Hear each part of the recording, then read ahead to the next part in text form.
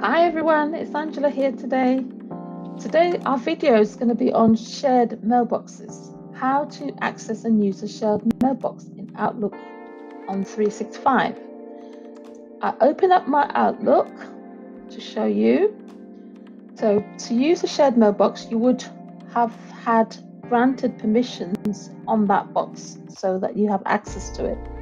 You click on your profile icon, open another mailbox, type in the mailbox that you're after.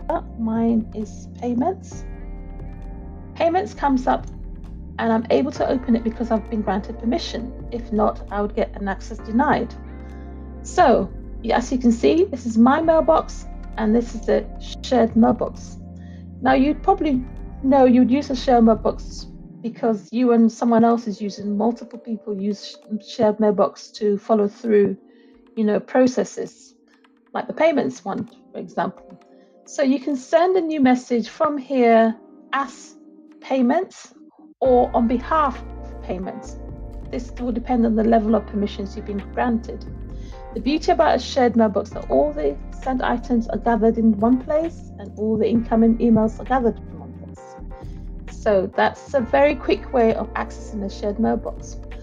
Now, if you are going to be using this mailbox frequently, you'd want it added into your items here in your own Outlook. To do that, you just go onto folder, right hand click, add shared folder, type in the name payments or the name of your mailbox and simply add it, and you'll find it here.